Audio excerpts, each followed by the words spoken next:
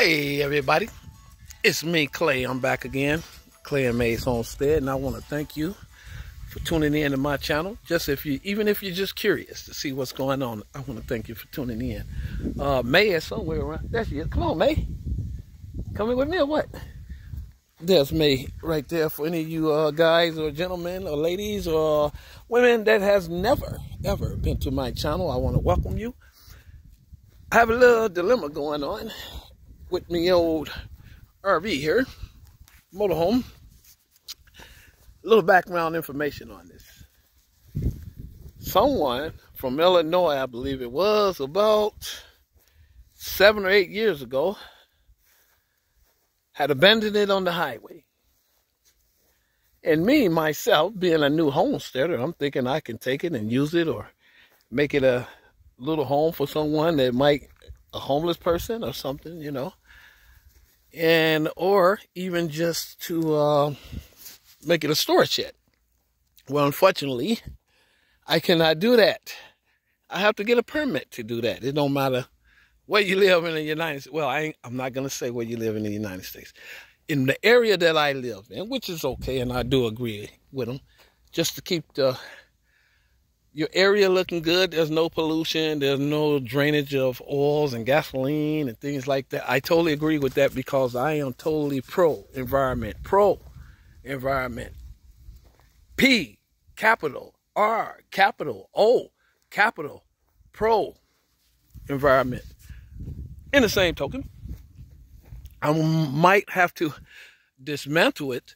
I can dismantle it. If I can't get nobody to get it out of here, it needs some wheels. They have to have wheels to get it out of here. And if not, which I don't mind, I want advice from you guys. Shall I just dismantle it and turn it into scrap and get the money out of it? I figure $200 or $300 I can get out of it. Maybe I can sell the parts or the windows and so forth like this. As I say, this is new territory for me. I'm a veteran, and I have worked odd jobs most of my life, but most I have done was landscaping and horticulture and that type of thing, gardening, tilling, retainer walls, you know, all what goes on with landscaping. So what do you guys think? Let's go inside. And again, some of you guys seen what it's like inside already, but for people who have never seen this before, check it out.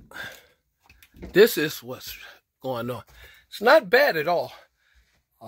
I hate that I have to get rid of it, but I got to do what I got to do. And I don't like spending money. I like making money, and I don't make much from retirement, I tell you that much. A lot of people who is retired tell you they have to take another job. Everything is high. Everything.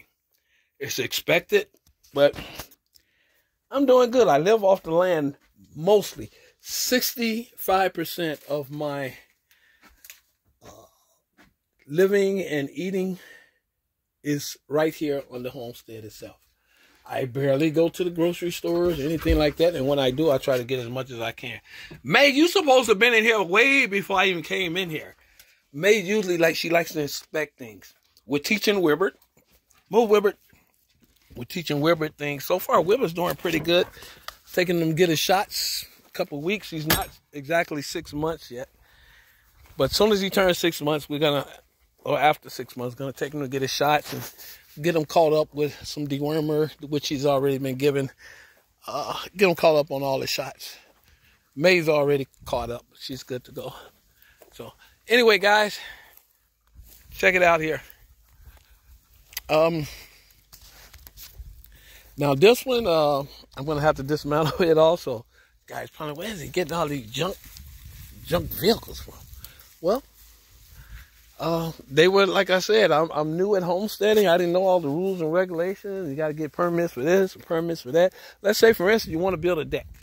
Okay, that deck has to have certain specifications, you know, to make it safe. For instance, that's pretty much what it all is. And you have to have a permit. They'll come look at it and they'll say, hey, it's safe, or they'll say it's unsafe. And you either rebuild it or you get some professionals to come do it. That's the way it is. Living in a new age now. Nate, Wilbert, come on. Get on over here. Look at these guys. Wilbert loves May. And I think May loves Wilbert. So, guys, I need your opinion. Let me know what's going on or what you think I should do. I really think I should just cut this baby up and take the parts off. But then again, if I can get somebody to come in and haul it out of here, it just saves me a lot of time and muscle. But it really wouldn't matter to me one bit. It's just another project out of many. So then maybe I can brag and say I cut one up. Because if I do cut this baby up and take it all apart, you guys are going to be right there with me. Okay? All right. Hey, don't forget to hit that like button, that subscribe button, and that dingy bell. May, Wilbert, get over here. Come on. Come on, guys. All right, guys. Peace, love, and soul. And if you love your fellow man, spread love. And love will spread itself. Peace.